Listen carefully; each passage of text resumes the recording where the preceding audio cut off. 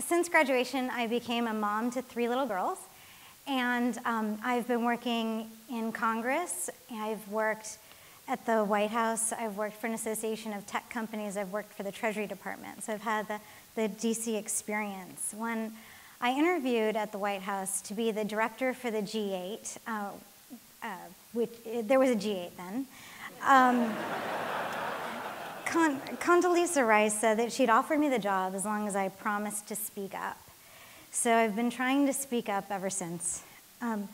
I'm here to speak on something that I fear will not be eradicated before my little girls are working age, and that's gender bias in the workplace. So I'm going to outline why gender bias is not just bad for me, my girls, but it's actually bad for all of us. And then I'm going to suggest 3 hacks to cut gender bias in the business world.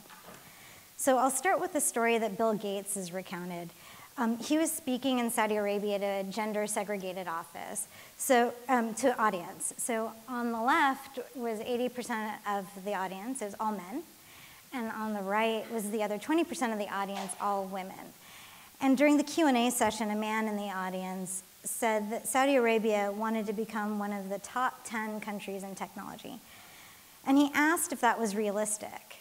Gates replied, well, if you're not utilizing half the talent in your country, you're not going to get close to the top 10.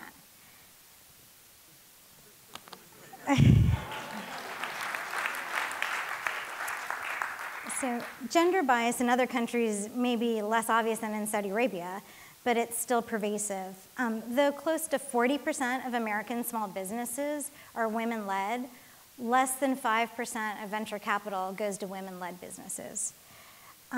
Though women make up slightly more than half the world's population and 30% of leading MBA programs like Haas, only 4.6% of the Fortune 500 CEOs are women. So why should someone in business who isn't a woman care about gender bias? 2 words, bottom line. Return on equity is 53% higher for companies that have the most women on their boards. And one study showed that for companies that rely on innovation, female representation in top management improved financial performance by $35 million on average. That's a lot of money. So if financial performance is better for companies that fully integrate women, why is the inclusion of women still a problem? Well, gender bias is deeply embedded. It's a cognitive shortcut, but there are 3 hacks we can implement to cut our own biases. One is actively recruit women. So don't just look at self-promoters, because there's a confidence gap between men and women. Studies show that women applied for a promotion only when they met 100% of the qualifications, and men applied for a promotion when they met 50% of the qualifications. And even when men and women produce the same quality work, men overestimate their abilities and women underestimate theirs. And if you don't know any women who'd be interested in the job, network through organizations or tap into the networks of women who are in a similar job. Dan Rooney, who's the chairman of my husband's favorite football team, the Pittsburgh Steelers, proposed an NFL rule that requires every team with a coach or general manager opening to interview at least 1 minority candidate. Since the Rooney Rule was implemented 11 years ago, 17 teams have had a minority head coach or general manager. That's well more than double the number of teams in the preceding 80 years. So you can develop your own Rooney Rule and commit to interview a substantial number of women for each position. 2, set clear, unbiased hiring criteria, because people manage what they measure. We can establish transparent criteria to evaluate candidates before we interview one person. And then we can make sure our hiring decisions are made based on those criteria.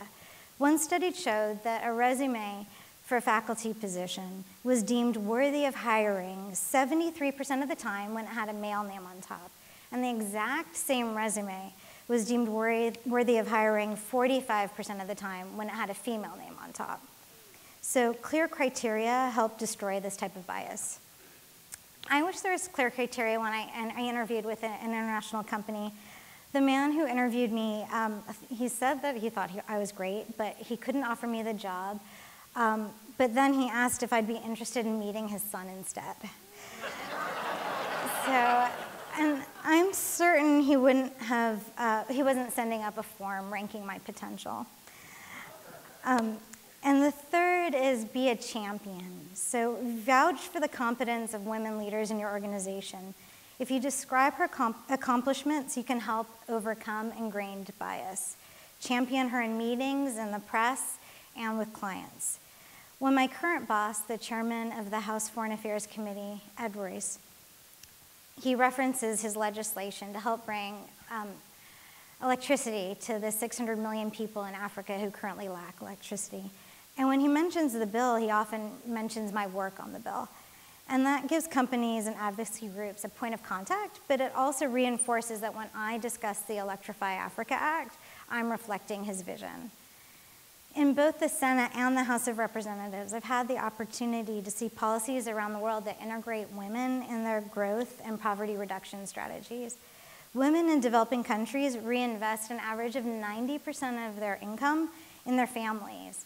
And that compares to men's reinvestment rate in developing countries of only 30 to 40%.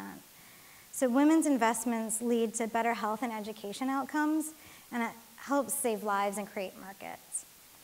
So finally, reducing gender bias isn't just good for women, it's good for men, it's good for the world, and it's good clearly for business.